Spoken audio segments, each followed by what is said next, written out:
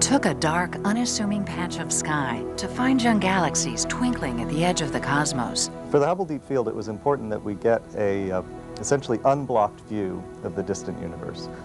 We wanted to be unblocked by anything in our own galaxy, that is bright stars or dust in our galaxy.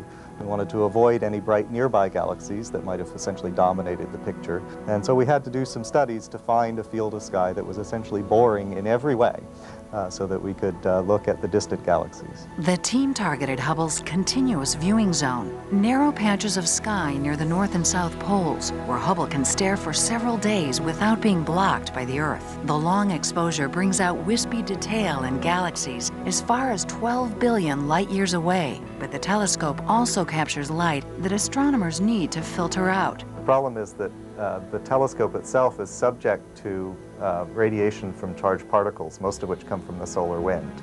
And those also leave little spots of light on the detector. So when you see one of the Hubble images, it's covered with these spots like measles. So you have to take a whole bunch of pictures.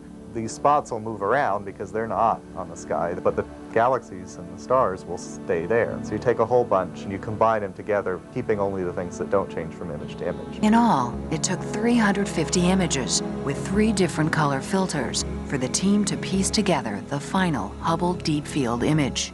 Well, the thing that amazes me when I look at the Hubble Deep Field, first of all, is just how many galaxies there are. This tiny spot on the sky, and almost everything you see in the image is a galaxy. Each of those galaxies has anywhere from 1 billion to 100 billion stars in it. So we have before us in this image the history of the universe, if we can figure out what it's trying to tell us.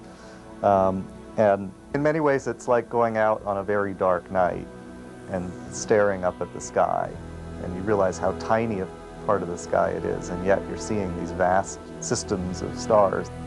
What an amazing universe it is we're looking at.